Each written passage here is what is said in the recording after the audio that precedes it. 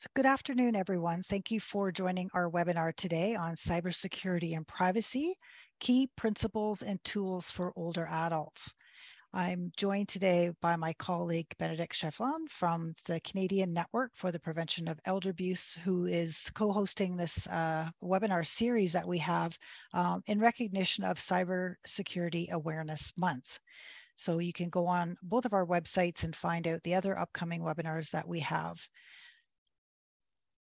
We are also interested, if anyone is interested to get further information around the Cybersecurity Awareness Month, we have the hashtag there around Get Cyber Safe, and there's lots more information and resources around that Cybersecurity Awareness Month. Just as acknowledgement, the webinar today has no information or opinions that are expressed here today are necessarily those of the Ontario government. I'll talk about the funding for our organizations, but we are independent in terms of the webinar information that we are presenting today. Before we begin, I'd like to give our land acknowledgement. We acknowledge that we gather on the traditional territory of a number of First Nations and acknowledge their stewardship of this land throughout the ages. We seek a new relationship with the original peoples of this land, one that is based in honor and deep respect.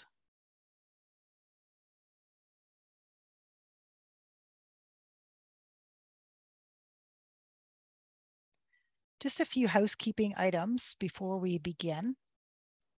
Everyone will be muted during the session today. Our speakers will be visible during the presentation and during the question panel discussion that we have. We have our ASL interpreters with us today. I also have enabled the dictation on the bottom for the transcript. If you want to just turn that on or off on your screen, you have that ability to do that as well. If you want to make the speakers larger as the PowerPoint is up, you can pull the screen across to the left and make those visuals a bit larger on your own screen. If you have a question that you'd like to ask during the session, we'd encourage you to put that in the Q&A box. It makes it a little bit easier for us to ensure that your question is answered. And if you want to make a comment or a suggestion or share a resource, you can put that into the chat box during the session today. We are recording the webinar and will be posted in a day or two on our websites for the Canadian Network for the Prevention of Elder Abuse and Elder Abuse Prevention Ontario's website. We would like to remind you that we really appreciate your feedback. If you wouldn't mind just completing a short webinar at the end of the session, just to give us your ideas and information on other future topics, that would be greatly appreciated.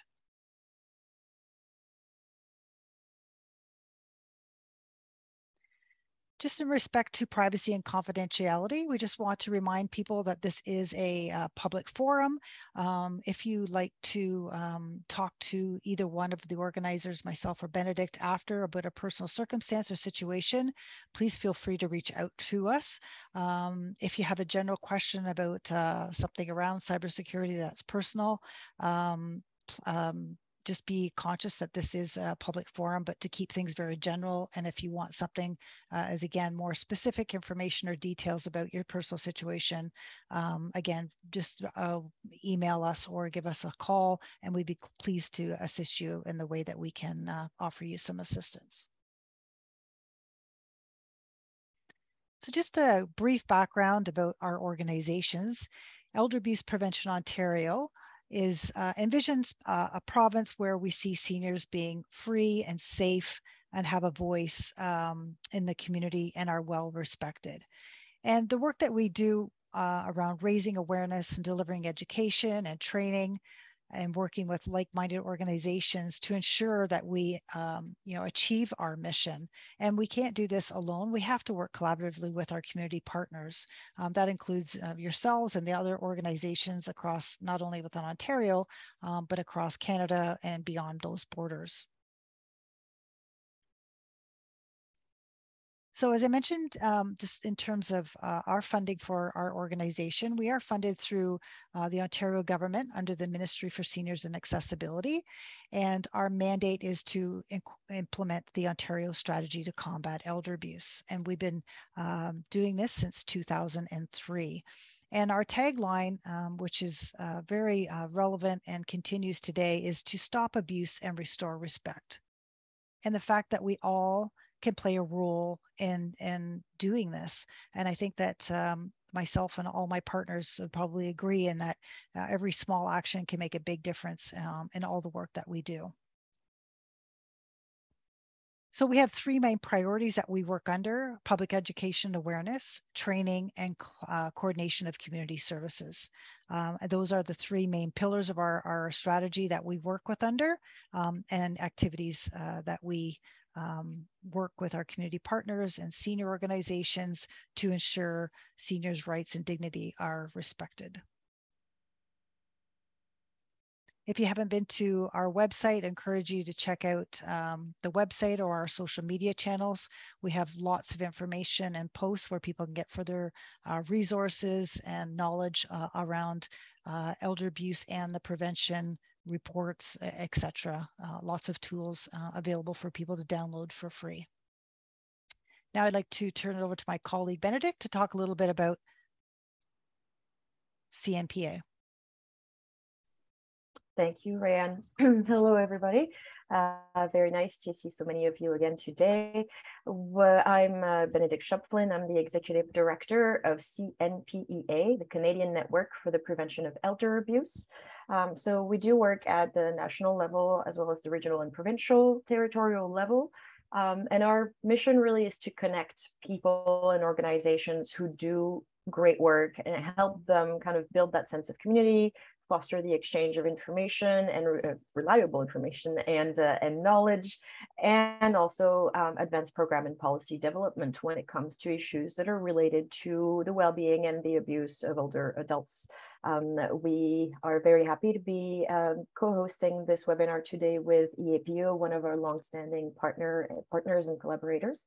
And I'll be the person asking questions of our panelists very soon, and also chiming into the chat box. So please, if you are asking a question or need to know something and I've missed you, don't hesitate to type it all in again. I'll be checking this out throughout the presentation.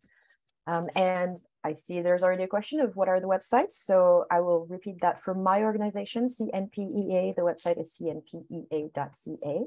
And Rayanne's organization is Elder Abuse Prevention Ontario, which is EAPON.ca, and I'm put both in the chat box. I believe that's it for now. Thank you, Benedict.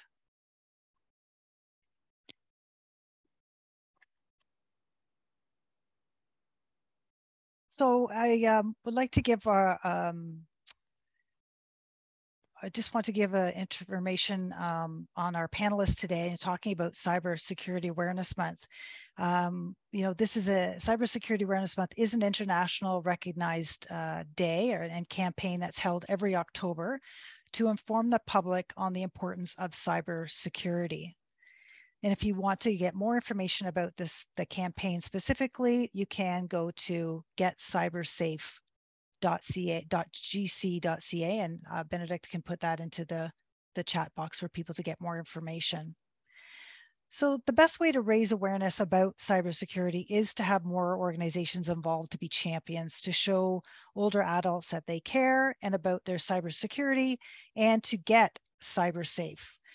So today we have invited guests who are champions, who are working diligently in their field to develop programs and innovative work to create cyber safe spaces for older adults in their communities and developing resources so they can use that in their daily lives and to ensure that their safety is protected. Because we do hear about so many frauds and scams that are happening, unfortunately, particularly to older adults. And there's so many other ways in terms of cybersecurity that they'll talk about today to ensure that seniors are safe. So I'd just like to introduce our first speaker, Karen Bryson-Bolving, and she is the Director of Research at MediaSmarts. And Kara is responsible for the planning methodology, implementation, and dissemination of key findings from the original MediaSmarts research studies and evaluations of the MediaSmarts program. She also is an adjunct research professor in sociology and anthropology at Carleton University.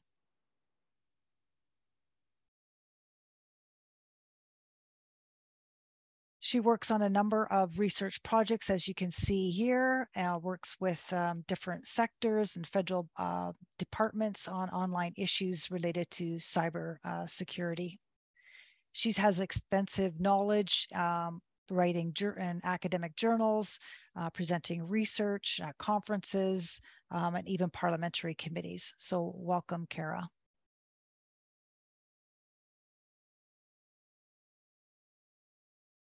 Next, we have Emily Mullins, and who is a knowledge broker with the Ontario Age-Friendly Communities Outreach Program for the Centre for Studies in Aging and Health. And Emily, her background is she's a public health professional dedicated to improving the lives for older adults. She has a primary interest in public sort of health promotion, the social determinants of health, and the social inclusion of older adults. As a research fellow at the Samuel Center for Social Connectedness, Emily partnered with HelpAge to identify the best practices for building digital literacy among older adults. And she has, in her current role, she supports over 70 communities across the province in their age-friendly planning and implementation. So welcome, Emily. And we also have with us Deborah Popa she is with Knowledgeflow, Cyber Safety Foundation, and she is the executive director. After many years working in communications and human resources, Deborah took a career break to raise her children. She now combines her passion for helping and protecting others, particularly children and seniors, for her love in educating and informing. And she basically says this is the best job in the world, and very proud of working with her team to make a difference in the lives of older adults. And the organization of Knowledgeflow really, regardless of age or income, wants to make sure that the industry has the leading expertise, resources, and information, regardless of people's age and income, which gives us to her work that she's dealing with, working with older adults.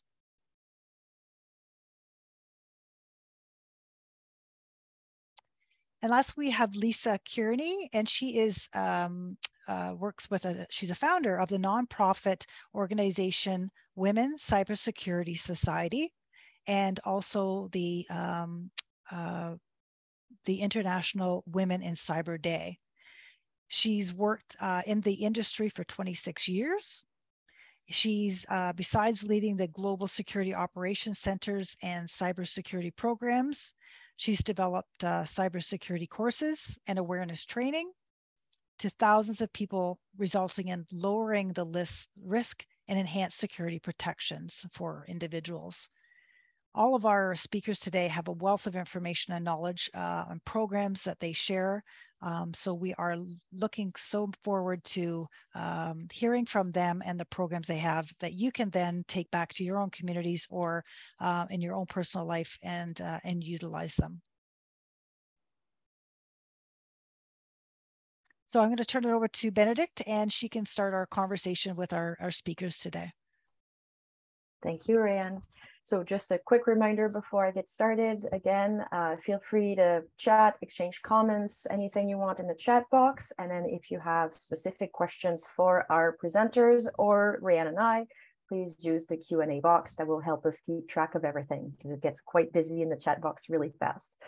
So I'll get us started. I'm really thrilled to welcome our panelists today for this event for Cybersecurity Awareness Month. We are looking forward to hearing from you about the work that you do, because I know you've been doing a lot recently, particularly when it comes to supporting older adults in beefing up on their knowledge and their own, ensuring their own security online. So before we get into the thick of thing, my first question is this. Let's kind of define the terms, because we talk a lot about cybersecurity. We hear a lot about digital literacy. So what do these terms mean? What exactly does that, can you define those terms for us and explain why it is important and why we should all care about them? I'll start with Kara, if you want to get us started. Sure, and thanks so much for having me. As you know, I work with MediaSmarts, so we're Canada's Centre for Digital Media Literacy. And for us, at its core, digital media literacy is about sort of four things. It's about access, and then being able to use, understand, create, and engage with technology. And all of this so that folks who are online can feel confident and also safe to actively participate in as what we call sort of ethical digital citizens. And so a big part of that, of course, is, as I mentioned, feeling safe and feeling confident is, of course, equipping ourselves with sort of cybersecurity skills, if you will, which I'm sure we will talk a lot about in detail today and provide a lot of the tips and tricks that I'm sure many of us know. But for us at MediaSmarts, cybersecurity is of course, and privacy is of course really important to our capacity to feel safe and secure online. But digital media literacy is a sort of a combination of those four key things. So they to be able to use, understand, create, and engage with technology. So that's what digital media literacy is to us, and yeah, I'm sure we'll dive into some more of the specifics of cybersecurity. So I'll leave it at that for now. Thank you.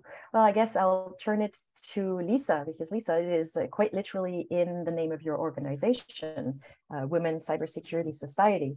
So you recently hosted an international symposium for women in cyber, and the theme this year was education, safety, and security for women and girls. So you've now had a few weeks to kind of process everything that was said and discussed at the symposium. Can you share some highlights or some kind of key notes from this conference and from what people should know and consider about cybersecurity? Yes, I'd love to. Thank you so much, Benedict. Before we do, though, I just want to kind of define what the definition of cybersecurity is, if you don't mind. So from an enterprise perspective and from an individual perspective, cybersecurity is the act of the protection of assets. Assets include network, systems, data, and people, and ensuring the confidentiality, integrity, and availability of those assets. So from an individual perspective, for today's discussion, I would say making sure that you have access to your accounts, that make sure that your accounts are secure, make sure that your privacy is protected online, and make sure that you stay safe while you're online. So with regard to the event, International Women in Cyber Day Symposium, it was our 4th annual conference. And the theme, as you mentioned, for this year was education, safety, and security of women and girls. And that really focuses on the importance of recognizing and achieving and acknowledging the efforts of women and girls in the security and tech sector. And with regards to education, safety, and security of women and girls, what we have seen as a result of the pandemic, a lot of women, especially in Canada, there's such a low percentage of representation of women in cybersecurity, only about 10%. And there's also a lot of inherent bias and bullying and harassment. One of the themes also with this year's event, of course, was making sure that there was digital literacy and access to awareness and education for older persons. So we're really thrilled to have Benedict and Ray Ann speak at the event.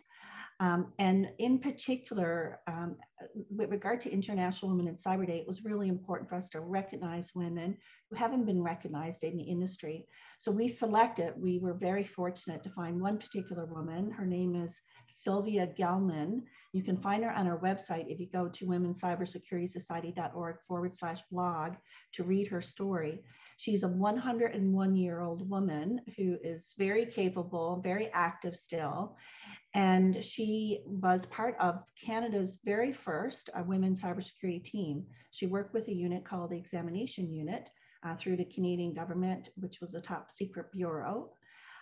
And she was not recognized. She was more or less a hidden figure. So we wanted to recognize her efforts and her work during World War II. And so we gave her a special award. And so with that said, I think, you know, as a takeaway from today's event is really looking for the opportunities for women to not only be more cyber secure and have more awareness and education on the issue, but also maybe to consider cybersecurity as a career option because of the skills gap that we need to fill here in Canada. That's an excellent answer. Thank you very much.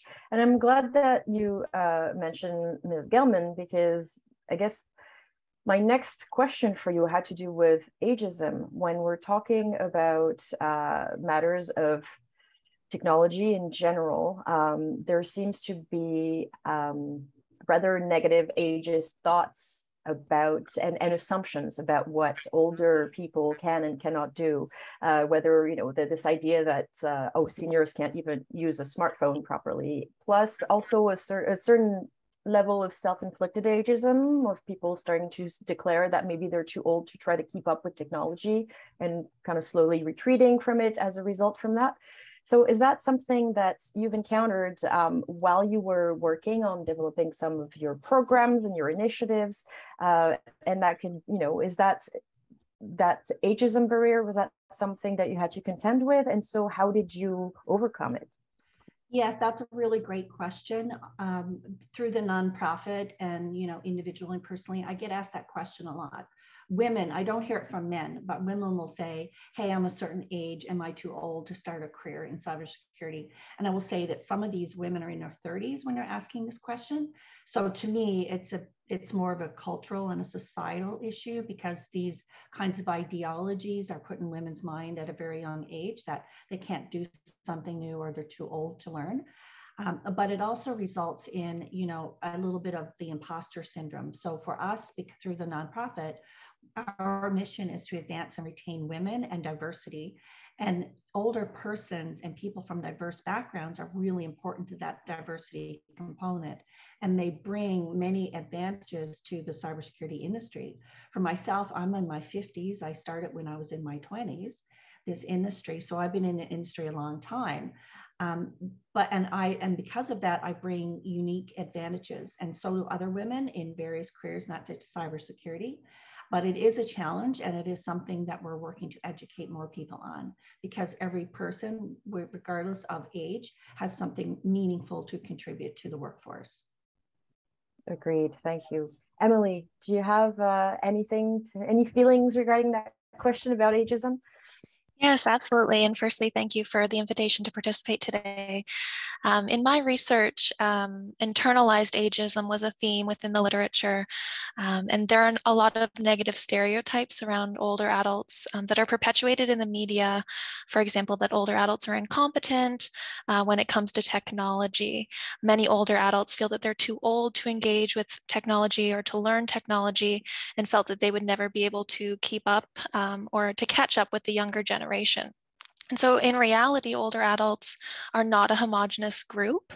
They have varying levels of skills and interest in technology. And so to combat sort of this internalized ageism, it was important to have volunteers that were encouraging.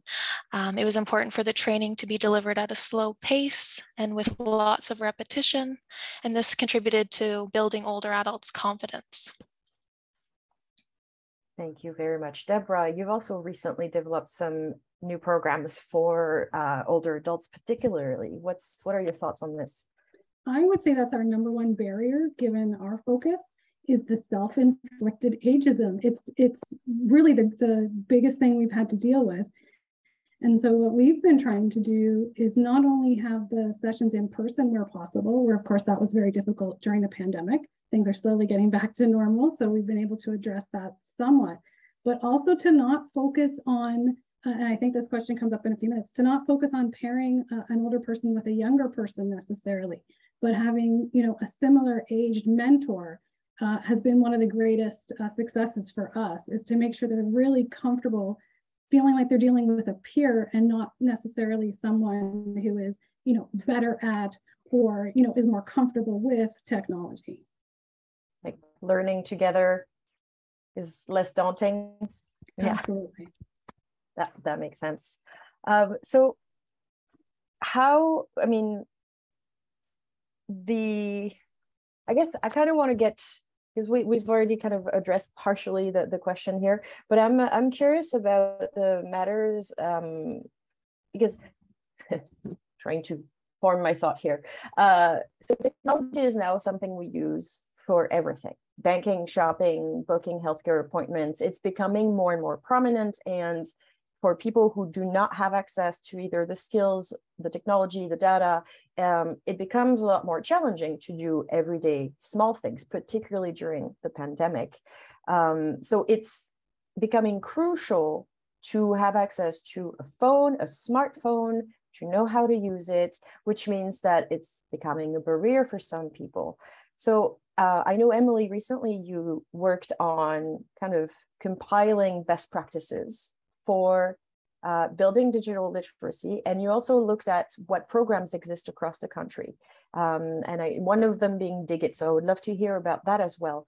You know, how can you tell us more about this particular work, and also how this connects with the idea of social inclusion? Because if you can't do all those everyday things, little by little, you kind of fall off to the wayside and you lose your ability to connect with people. So how does that, those two spheres of your work interlock? Yeah, absolutely. I'll give a little bit of background about the Digit program. It's provided by HelpAge Canada, which is a national charity dedicated to improving the quality of life of older adults in Canada and internationally. And digital literacy is one of their flagship programming areas.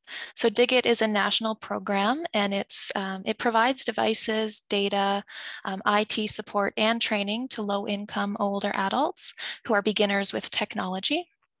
And so as part of my research, I spoke with older adult participants in the program, volunteers, researchers, and academics, as well as individuals from organizations across North America that were providing digital literacy training to older adults. And so from this research, I compiled 6 best practices for building digital literacy among older adults. And so the first one is that the program is community-based with flexible program delivery models. So for example, providing one-to-one training, group-based sessions, as well as drop-in sessions. That there's also a focus on accessibility. So the tablet was a preferred device because of its portability and large screen for those with visual impairments. Another best practice that I identified was the marketing of the training. So it's important to focus on what older adults were interested in. And for most older adults, it was to connect with their families. Peer-to-peer teaching, as was mentioned earlier, was also an effective strategy. Having older adult tech experts teach older adult beginners made it possible to learn that you can learn technology at an advancing age. And lastly, the cybersecurity training involved throughout the curriculum, creating an awareness, of common scams and how to keep your personal information safe. And so in terms of the social inclusion aspect, digital literacy can really bridge the digital divide and connect older adults to online programming. It can increase their social participation, and so it's a great strategy. Some communities have developed tablet lending programs through local libraries. There have been initiatives where people donate devices for low-income older adults, and some have partnered with organizations like HelpAge and Cyber Seniors, for example, to offer digital literacy training programs. That's great. Thank you. Do you happen to know if somebody wants to figure out whether their library offers such a thing? Is there, I mean, obviously, other than going straight to the library and asking, let's say that's, you know, maybe not a possibility. Is there a place where people can find this out? I'm not sure of like a compiled list, but if you reach out to your local library, I'm sure that they'd be able to provide information. Okay, wonderful. And so I guess I can turn the next question to Deborah. Have you encountered that question of the matter of access to internet connection or access to equipment? You know, how do you get around it? Is this something that you've experienced? We have to some degree, and what we did is just what you said, the local library. We've partnered with lots of libraries in our area to make sure that if people didn't have access, that was a place they could go. We also have a community hub here in our local community that received funding for tablets and also Wi-Fi sticks. So we were able to make sure that the people who came to our programming did have access. But yeah, it's absolutely an issue. And so can you tell us more about your work? So the platform is knowledgewise.ca, that is particularly geared towards older adults. What led you to choose this focus on older people and develop this platform in particular? Yeah, we actually have several. So KnowledgeWise is one of them. It's kind of more general cyber safety type information. So it has, you know, training videos, it has tip sheets. They're available in multiple languages. So if somebody, you know, maybe speaks simplified Chinese or, you know, Tamil, what have you, that's available on the website. Then we have Knowledge Connect, which is specifically about safety when doing online video conferencing. So like at the beginning of this session, you reminded people, don't discuss, you know, individual situations, don't share personal information, that kind of thing, which a lot of groups, you know, aren't necessarily aware of. They aren't reminding people to do that kind of thing. Turning your cameras off when you start the call so people behind you aren't being recorded, you know, all that kind of stuff. So that's our Knowledge Connect. All of our resources are available on the site for free. And our current project is Knowledge Web, which ties in with some of the work from your panelists today about digital financial literacy. So not so much digital literacy, not so much financial literacy, but digital financial. So when you're dealing with things like online banking, maybe sending information back and forth to your financial advisor, that kind of thing. How do you do that safely, given that so many groups are now not doing in-person appointments? So before, when you would, you know, go to see your bank manager and you would bring your paperwork, now you've got to send it. And a lot of people aren't comfortable with that. So that's the kind of stuff we're working on right now. And I think, like a lot of people, it was really the pandemic that kind of forced these issues into the forefront, and specifically literally brought it to our doorstep with our own family, seeing, you know, how do people make doctor appointments? How do they go to the bank now? You know, all that kind of stuff. So it was really thanks to COVID that we started working on these programs, and we were luckily able to get the funding because of the pandemic, and we were able to bring these programs, and we provide them all for free. That's wonderful. Thank you. And I see this is starting to ignite a conversation in the chat with people exchanging various resources. So we have Glue, Digital Skills for Modern Seniors. We made it stick.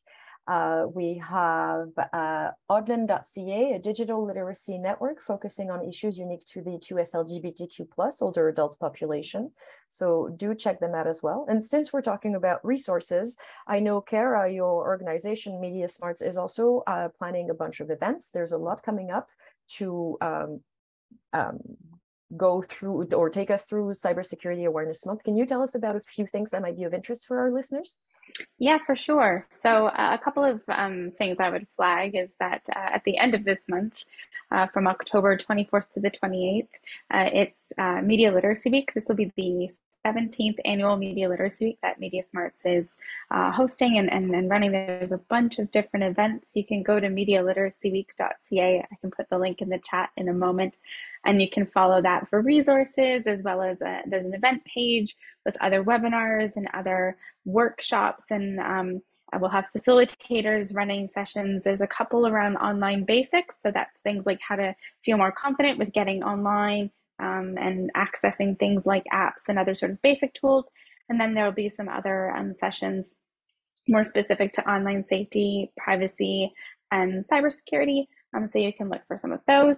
And then we also have a program, and I think what's probably most specific to what we're talking about today or relevant is our Digital Smarts program. So I'll put that in the chat as well. And it's a 6-session sort of series of workshops, and you can kind of pick and choose depending on your comfort level and where you feel your sort of skills are, whether you need to start at a more basic place or whether you want to dig into some perhaps more advanced skills. It's a combination of sort of digital skills, but it's also some of those critical competencies I mentioned earlier that are key to digital literacy. So things like mis and disinformation, navigating online privacy, that goes kind of a little bit further than some of the basics. So some skills, but also thinking about things like audience settings on things like different social networks, that you're thinking about not just your own privacy, but as we know, privacy is relational. So you might want to be sharing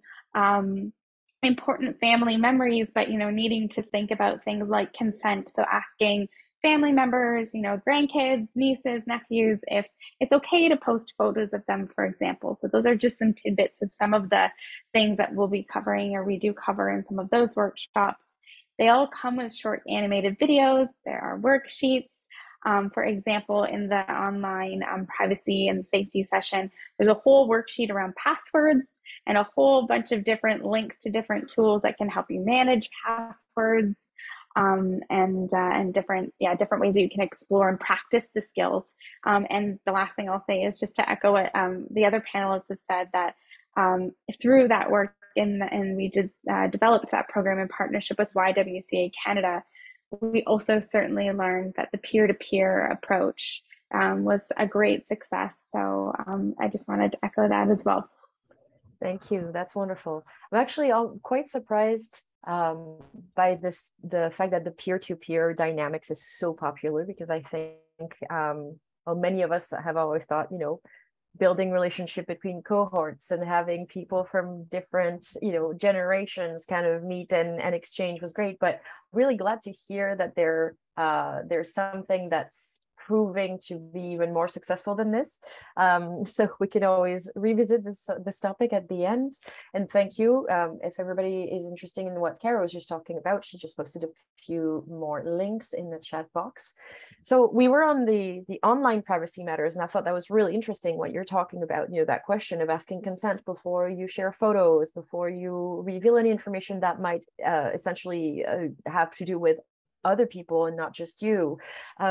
And I know, Deborah, recently you developed something, and I thought that was really interesting, that that was focused on online privacy, particularly for people who work in long-term care and who provide support to older adults. Can you tell us more about this? I think that's fascinating.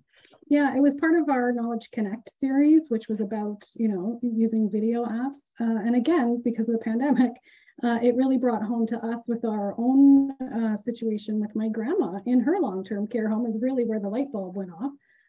Finding that the people who were actually in the care homes running the sessions hadn't been given any of the actual training or any of the kind of knowledge behind why certain things need to be done a certain way to protect the residents' privacy. So things like not necessarily having the resident who was the subject of the visit alone in a room. So they may have had other residents who were listening in on the call and hearing other information that they shouldn't have been privy to. In some cases, it was staff sharing information that probably should not have been shared with someone who was not actually legally the power of attorney for help in some situations. But yeah, lots of little things like that. The privacy of the family members wasn't being respected in terms of their email addresses, phone numbers, the tablets or the laptops that were being used for the calls were also the tablets that were being used for other events. So in some cases, residents were seeing people's contact information and they shouldn't have, little things like that, to the people who are frontline, they don't necessarily know why that's a big deal. to someone like, who's in the security industry, we gasp. And, meanwhile, the people who are frontline they're just not given the information as to why that's important. So we did develop the toolkit. It's a document, and it doesn't have to necessarily be only used by people, in long-term care. It's really meant for any nonprofit who may be running virtual visits in their, whatever their programming happens to be. So it's available there on our website. So please feel free to download it and use it. And like I said, it's really meant for any nonprofit that is dealing with virtual visits.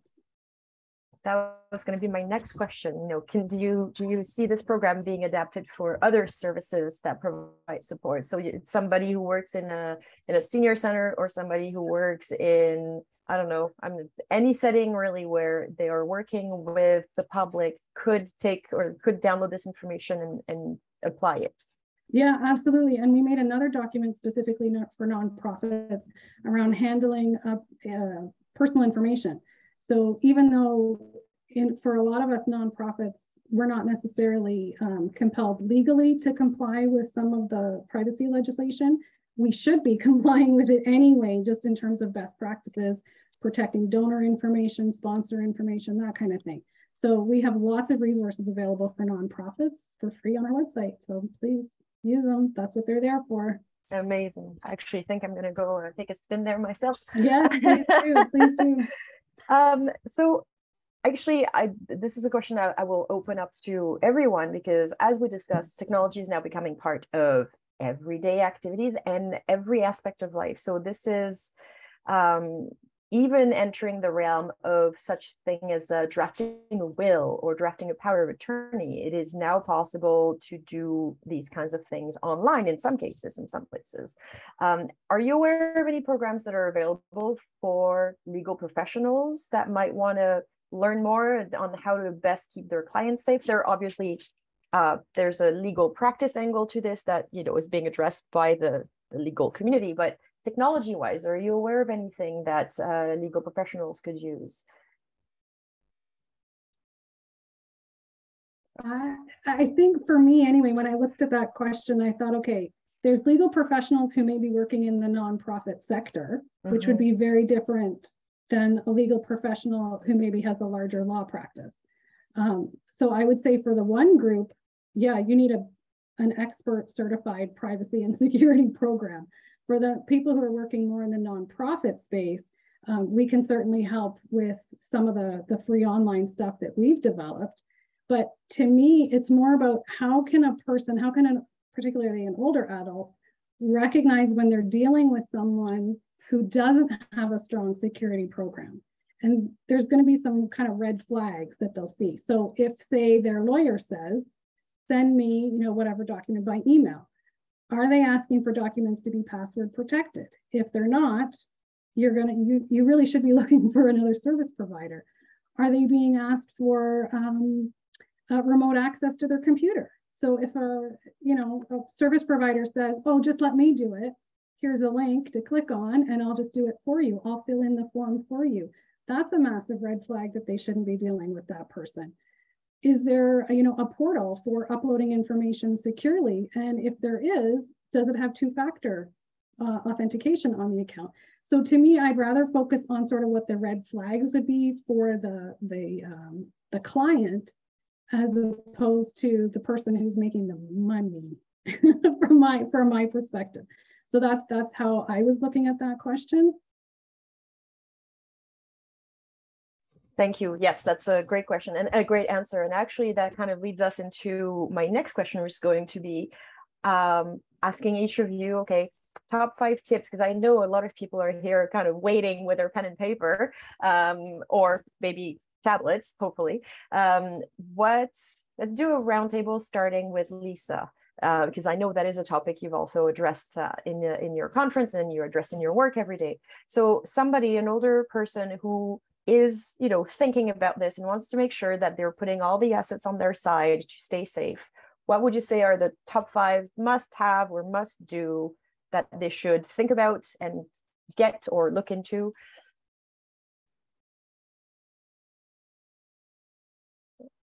You are muted, Lisa. Sorry about that. Yeah, I just want to mention as well that I did share the link with you of our current newsletter, which contains these top 5 mentions that I'm going to talk about now. So the number 1 is you want to protect your accounts by enabling 2-factor authentication. Number 2, you want to look into using a VPN, which is a virtual private network. Number 3, you want to consider using a password manager, which allows for you only have to remember 1 password. It has to be complex, but allows you to create complex passwords for all of your accounts and enable 2-factor or multi-factor authentication. Number 3, you want to make sure that you use a secure browser when interacting online. And make sure that your email service provider, and when you're sending, this was mentioned in the previous topic with Deborah with regard to legal, when you're sending documents by email, and this is in addition to the other top 5 topics or recommendations, but when you're sending important documents to a legal or another advisor, you want to make sure that your email service provider, they're enabling end-to-end encryption. That way, the document doesn't have to be encrypted before sending or attaching, but the end-to-end encryption, and you can check that out. If you're using Gmail or Hotmail, you can just Google how to check for end-to-end encryption within the body of the email. And I would say the last one I would recommend is be careful for social engineering, especially for older persons. When you're interacting with the public or in a public space, make sure that people aren't shoulder surfing. So people are looking over your shoulder to see what's on your screen. You can use a privacy protector. Make sure that, and it was already touched on, that people aren't within hearing distance. If you're going to schedule appointments with legal advisors or people that are taking care of your legal affairs, make sure to book a private space when doing so.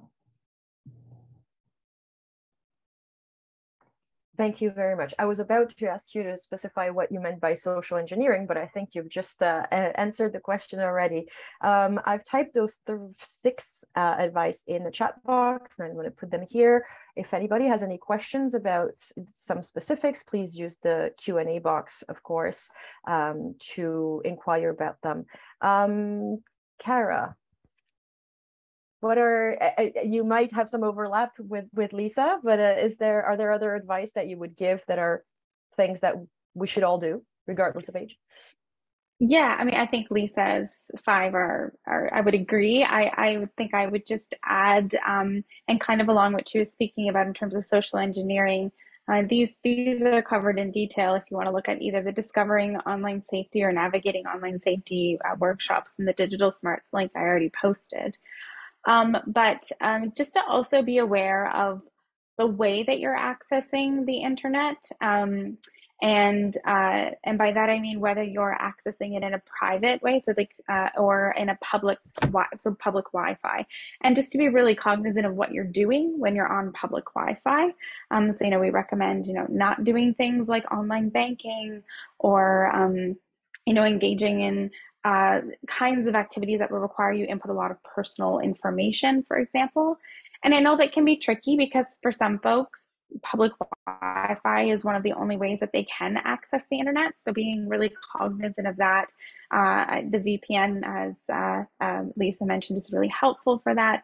But also, going to some trusted sources. So thinking about similarly, like if you're in the library, but using like I think as Deborah kind of mentioned, or you're using a public sort of lended device, again, we have to be really cognizant of making sure you clear all kinds of caches after you've signed on, or make sure you fully exit out of apps and sign off of all of the apps so nobody can re-sign into your account or your app if you're using a shared device.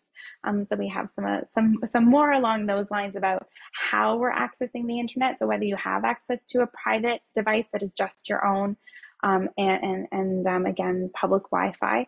And then the other thing I would mention is just around it, is we've kind of tap danced around it. And I know it's like we could do a whole other session around sort of scams, phishing scams, different things that will put like malware and spyware on your devices. So we have lots of tips and tricks for that. But I would just say as a sort of general practice, to be sort of really cognizant of any kind of emails or messages or requests that are asking you to either click into a link or for your personal information. And I think the biggest, thing I can say around a lot of the scams that are trying to play on our emotions, make you feel like someone's in harm or needs assistance. In those instances, we really just strongly recommend that you reach out to that person through another way. So if it's somebody and they're saying, I need you to send me a gift card or money for X, message them, outside if it's an email, send them a message, pick up the phone, make a call and check in with that person if you are worried that they are in danger or you're concerned about harm. But don't click on any links and don't, share personal information unless you're, really confident that it is for a specific purpose, like a legal purpose or a service that you have actually initiated and requested. I just add one comment from what you said. It's important, yes, if you have the opportunity to clear your cache and all that stuff, but the emphasis should be on the service provider or the computer operator or the computer owner to have settings in place so that when a user logs in, all of that is deleted. So cache is cleared, browser cookies are gone, all of that stuff.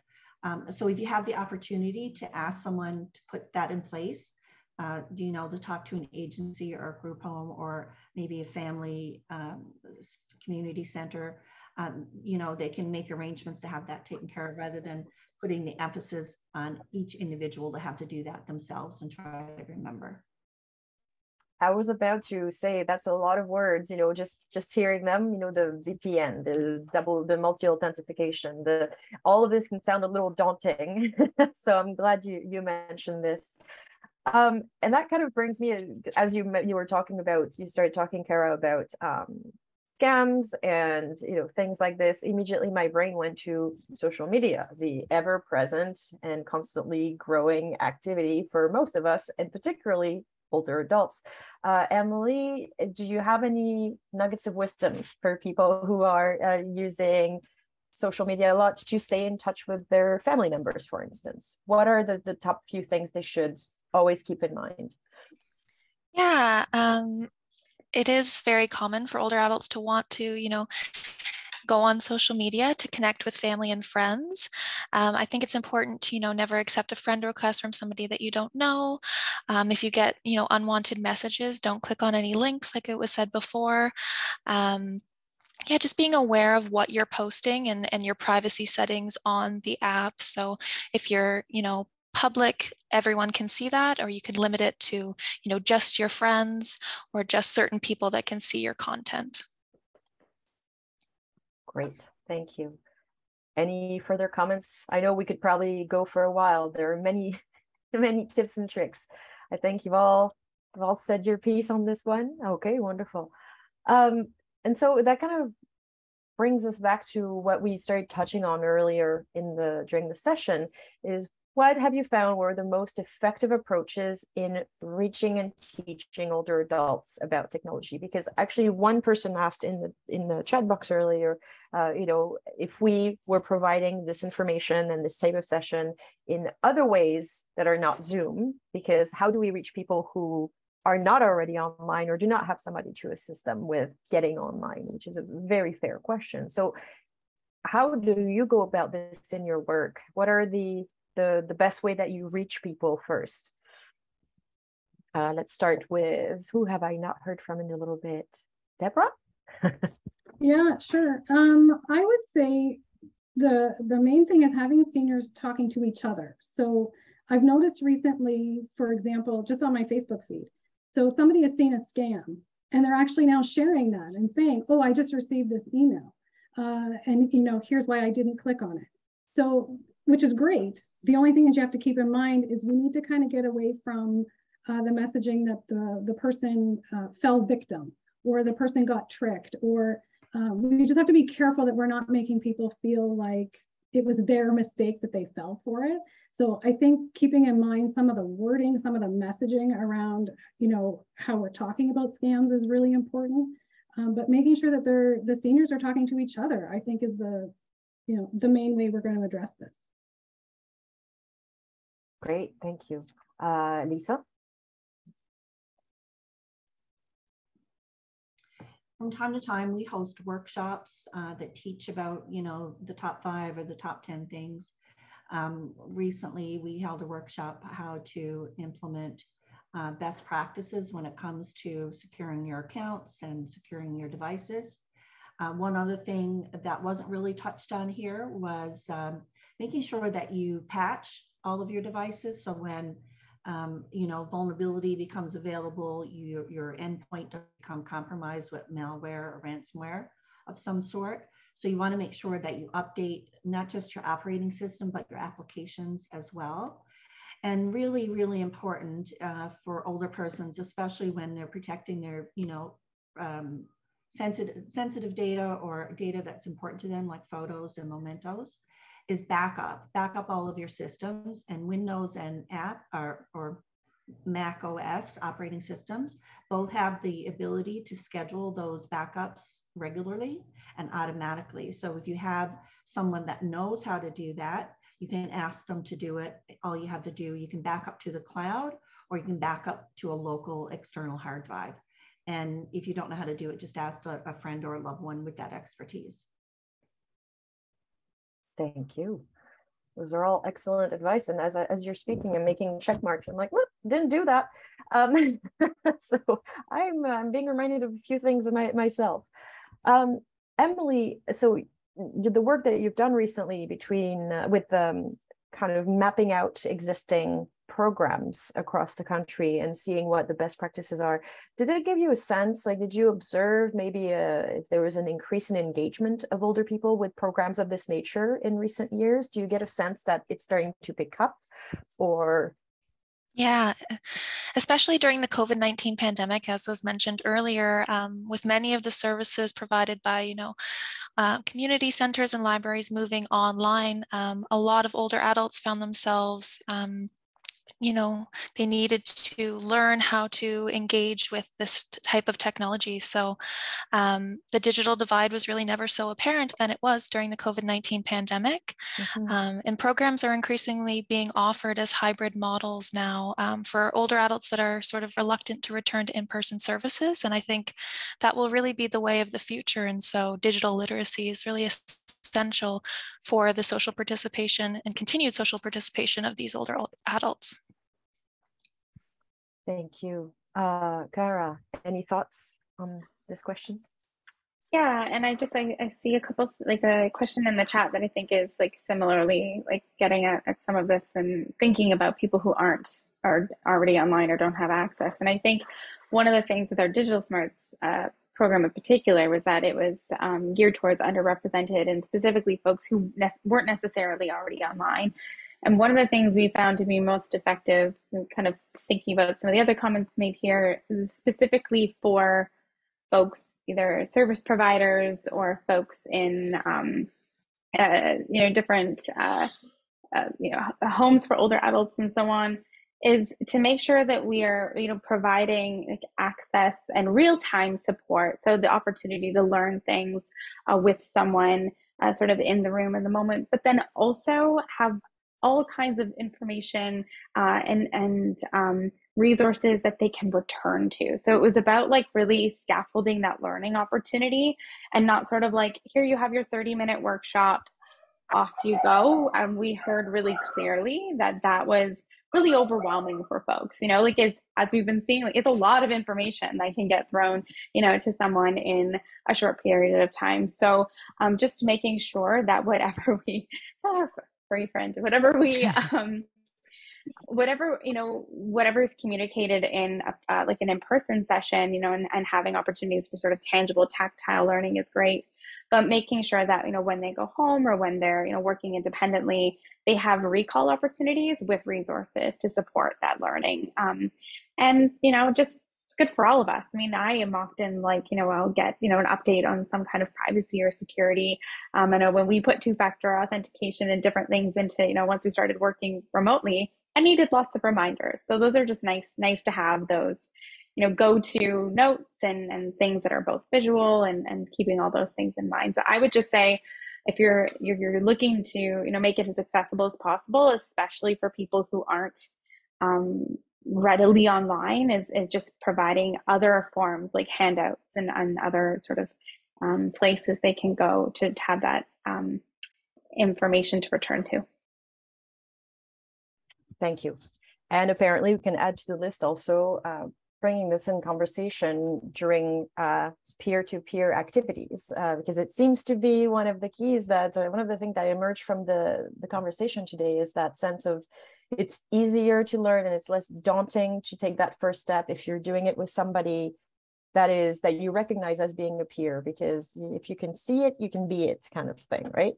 So it's really good to hear that. Not to say that intergenerational digital literacy programs are not also wonderfully valid, but there are maybe options to consider if you are considering creating something like this in your community. And I've seen a few comments from people saying that they were curiously taking notes to try to kind of ignite something in their community. So Emily, if you don't mind, I will be sharing the link to your best practices report so that it can help people find out more about what they need to keep in mind if they're hoping to put something together like this. And then we've been talking for a while. I'm sorry, we went a bit over time, but that was really interesting. So let's see what we have in the Q&A. Oh, well, I guess we're back with the question from Ashley asking, how are we reaching seniors who do not currently have digital access? So because there are a lot of people who might want to do this, but they find it intimidating and they maybe don't have the equipment just yet. And they're too nervous to go to in-person events because of COVID. So what are creative ideas that could be implemented to reach these people? You might have some personal experience with some of this. Let's see, do I see somebody volunteering? I don't want to put you on the spot. I'll speak up. Okay, go ahead.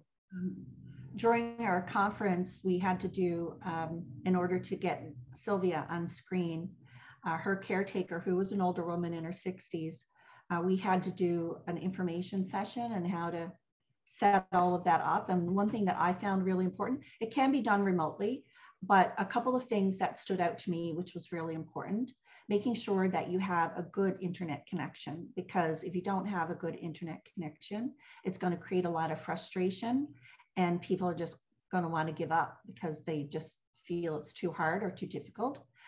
Number two is you want to be very patient and very slow and really break it down as simple as possible and address one topic at a time.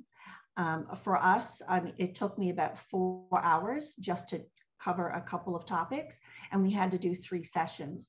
So patience is needed. I think, a good internet connection for working remotely and having the option to work remotely as well is really important, and really focus on the individual needs of that particular person, because maybe the person doesn't use Facebook, or maybe they do and that's their only way to keep in touch with family and grandchildren, or maybe they only want to use email, or maybe they don't know how to use email. So focus on the topics where you can provide the most impact for their online learning and safety.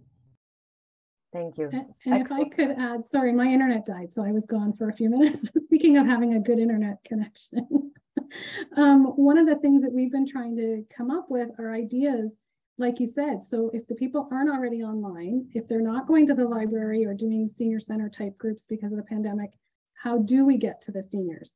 So yeah, that's like the $64,000 question. So one of the things we're talking about is, do we go to doctors' offices?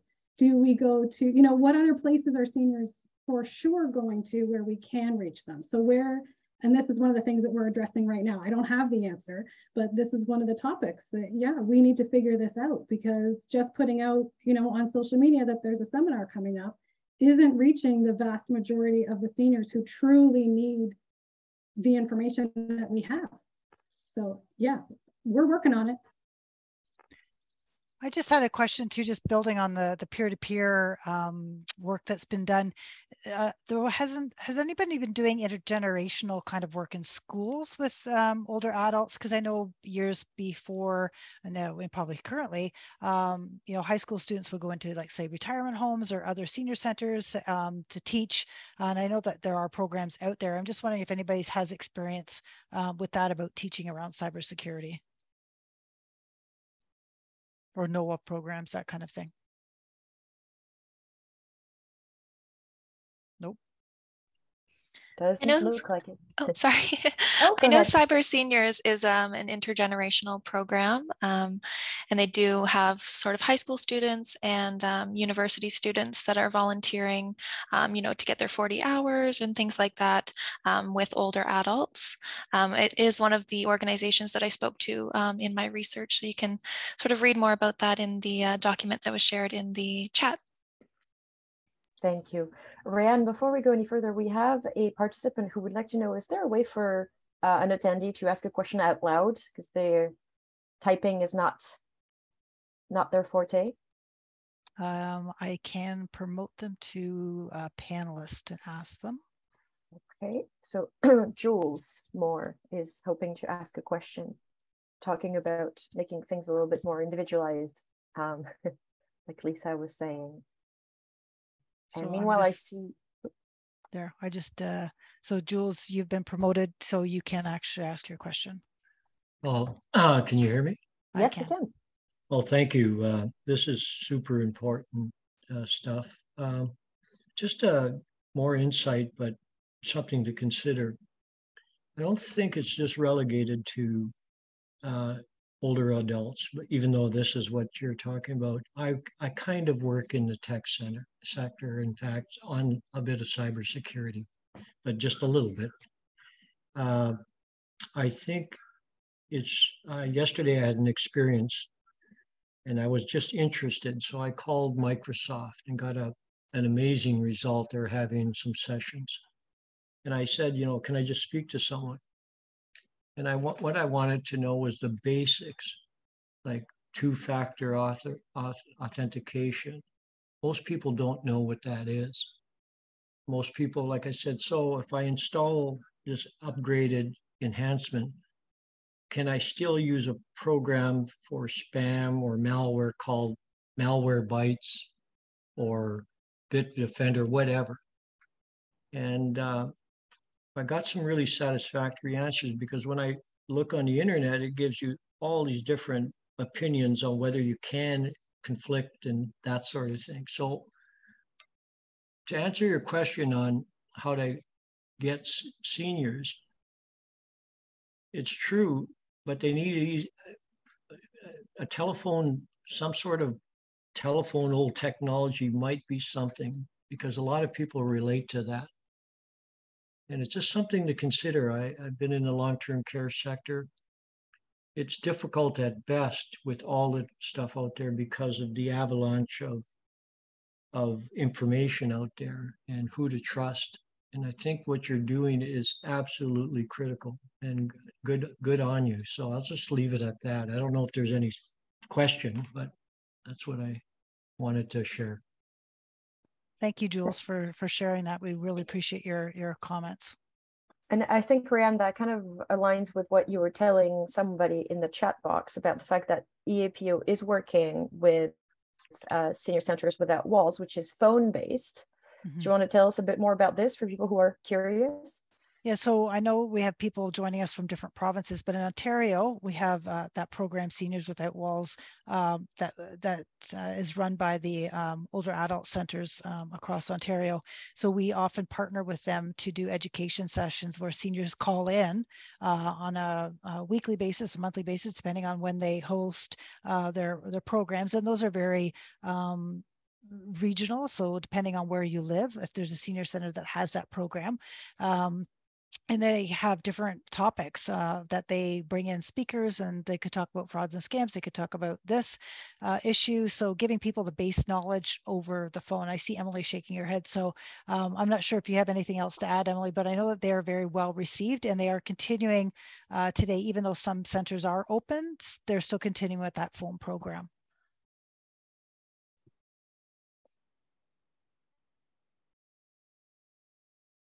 I can put the website in the chat box. I'll just look for it. So we had a question earlier, Emily. I wasn't sure if you were looking to unmute yourself to say something or no. Okay. We had a question earlier that was a bit more technical, and I think Lisa started answering it in writing, which had to do with virus scanners. Somebody was asking, are they actually still efficient? I've heard they're not. What do you recommend? Yeah, so the number one point of compromise is phishing emails. So I think it was mentioned earlier, and I touched on it very briefly. For a tip, you would never want to click on a link or download any attachments in an email. It's always better, when in doubt, to contact the person directly who's sending the email if you can, or just go directly to the website. Don't interact with the body of an email if it's unknown or if it's urging or asking for you to do something, or, you know, pretending to be someone that, you know, is asking for help, as an example. But with regards to virus scanners are becoming less and less helpful. They're only about 5% effective, because most of the points of compromise are through internal methods like a remote access Trojan, where someone clicks on a link and then, you know, they're automatically given access to that computer directly. So you don't know that they're there, but they're interacting on the back end. So it's always really important. You can use different virus scanners. Some are better than others, but you do have to update it. And the best practice really to avoid getting hit with malware is just, you know, update and patch your systems and backup, as I mentioned, because even if you do get hit with some kind of malware, having a backup of your operating system and data, you can at least restore in the event of. So that would be my best advice. Thank you. I don't see any other active question in the Q&A box right now. So if anybody has questions, please type them in there. If I've missed anything in the chat box, I'll go and have a quick look. But I have a question which we haven't really touched on, and it's we're talking about, you know, tools and principles for keeping safe. But I guess I'll take it one step further. Let's say something does happen. You accidentally click on the wrong link, or you don't realize that you've fed information to somebody who is not who they claim to be. What are your top tips for reacting? Because I know in those moments, especially with technology, panic can set in, and panic is usually nobody's friend when it comes to reacting.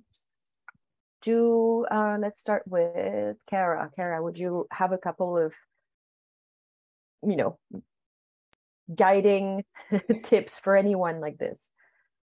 Well, I know that we do have some, you know, some tips within there are worksheets that definitely cover this in more detail than I'll give right now. But I would say, I'll maybe speak off the top of my head. What's coming to mind is if you're concerned that somebody has access to your device, for example, I would say the first thing to do is log out of all of your accounts. And, you know, to change your passwords if that's a concern, and to remember to make your email password different from all your other passwords. But again, I think it was Lisa who mentioned if you have a password manager, that's a good tool to help you do that. You can run some software, like there is some malware software. But yeah, if you're concerned that someone has access to your device, the biggest thing is to log out and to re-log into those accounts. It's pretty rare though that does happen, I would say. Let me think. And of course, I guess just one other thing that we haven't like really mentioned, but like if you see an app that looks unfamiliar, for example, so you think, okay, you should delete it. So if or uninstall it, we would say. So we have a whole like sheet about how to do that. So if that's a concern, like you think there's something on your phone that looks unfamiliar. What else? I mean, this is very extreme, but if you have a concern that again, either someone has accessed your device or some accounts are compromised, there are ways to wipe the device. And I think that's why it's been mentioned in this panel to back up all of your devices. That's of course in the instance that you might have to what we call wipe the device. And so there's tools about how to go into your settings and sort of, you know, factory reset a device if that is the case. But I do want to just emphasize that those are rare circumstances, because I do think sometimes, at least we learned in our research and the focus groups we conducted, that can be a stumbling block for people, especially folks who have experienced abuse. They can become quite concerned that this is going to be a sort of regular occurrence or threat to being online. And so one thing that we do want to emphasize is that, like, there are certainly risks and there are steps that you can take to avoid them, but that in an instance where you would have to completely wipe your device, for example, is quite rare. But yeah, we have in that Digital Smarts workshop, you can click through different worksheets that would, for example, walk you through how to do like a device wipe, or walk you through how to reset some accounts and that sort of thing. If I can add as well, if you know for sure that your information's been compromised, something else you're going to want to do is talk to your bank. You're also going to want to set up credit alerts with not Western Union, the other one, Equifax, and the other big guy, and get those on your account so that you're going to be alerted if somebody does apply for credit in your name. It makes it a little bit more difficult. And yeah, and call your bank. I also want to add that there's a couple of things that you can look for if you think you're compromised. Look for your device or your mouse moving, or things happening on your desktop without your interaction. So for example, if you're watching a streaming movie and you see your mouse move, or you see something, a window pop up, that could be an indicator that your endpoint has been compromised. Also, you want to look for your machine slowing down. Your resources on your device being heavily used. And also the third thing I would say is looking for high bandwidth. So for example, if it's on your mobile device, a tablet, or an iPhone, and all of a sudden your data usage goes up and you're paying, by gigabyte or megabyte through your service provider, that can also be an indicator that your endpoint is compromised. I will say that one of the things that I always recommend is when you get a new device, create system restore points regularly, because one of the things that two things that malware will do initially is turn off the antivirus, so it doesn't work. That's very easy to do. And secondly, it will disable your system restore. So if you check to make sure that you have a system restore, it allows you to enable back to a certain point so that your system is restored to what it was prior to being infected. And that's a very effective way. Just to the point of email compromises and your password being compromised, I don't recommend that you log off of emails before changing the passwords, because you could actually be locking yourself out of an account if you log off. It's always best to check your password and make sure that if you think it's compromised, then create a new one, but don't log off first if you think it's compromised, because you could lock yourself out. Pro tip, thank you very much. And I can personally will never say enough good about password managers. They've really changed my life for the better. So I strongly endorse your message. It will make your life safer and easier. I think we have one more question. Actually, it was a question regarding how to identify remote access programs. If somebody has installed a remote access program on your computer one way or another. I mean, Lisa, you touched on this in terms of symptoms, like watching windows open or pointer move without your participation. That's usually a sign. But are there specific programs that people can run to find what's been installed? Well, yes, they're very specific tools, but they're very technical. Just having a regular antivirus or an anti-malware solution in place where you can run and check for those kinds of malicious activities with behaviors happening in your computer in the background, that should take care of it. But for the most part, I will say, sadly, that antivirus and anti-malware solutions are not effective. It's so easy to compromise an endpoint, and it happens all the time. I've worked at literally thousands of organizations, and every single one of them have been compromised in some way or another. So, and same with endpoints. We just don't know it oftentimes. Individuals are not targeted because what is the end goal is usually there's different motivations and means behind an attack. It could be for hacktivism. It could be financial means, which is the majority of motivations behind ransomware attacks that we have. It could be cyber espionage, it could be nation state attacks. There's a whole bunch of different motives. So individuals in general are not targeted unless they actually are a key figure for an organization, and then yes, they could be targeted, and they want to make sure that they have put certain measures in place to protect themselves online. And that often refers to older individuals, like executives that come from a generation where we didn't have technology so actively, didn't grow up with it.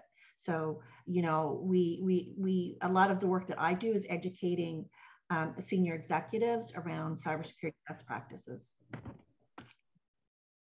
Wonderful, thank you.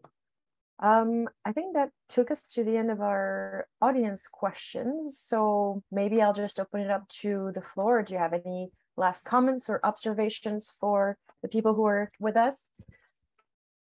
And also, please, I've tried to keep up and share links to all the things you were talking about, but if I've missed something, please add them to the chat box, and do let people know where they can find the next session or the next webinar that you will be hosting about this. But Deborah, is there any last words? Well, there's a lot to be said, but I would say the main message, so if you're going to not focus on the technology, focus on being skeptical. And we really have to drive home the point that it's okay to be rude. It's okay to hang up the phone. It's okay to delete the email. You don't have to talk to anybody. Hang up and call the person directly. And that's my message. It's okay to be rude. I like this. Thank you. It's okay to say no, right? Say no, hang up, delete it. Perfect. Emily?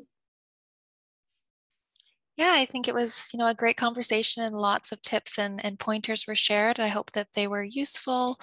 Yeah, I think that was digital literacy is so important as again for social participation and inclusion. So yeah, check out some of the programs that are available. Thank you, Emily. Kara? Again, not much else to add. I think it was a wonderful conversation. I know there was so much shared. So I would just emphasize kind of what we've been saying, which is that there are lots of folks doing really great work in this space. So if you have questions or you're looking for support, I think anyone on this call would be happy to either take that up themselves or direct you to a group or folks who can help you. So yeah, thanks again for having me. Thank you very much. And Lisa?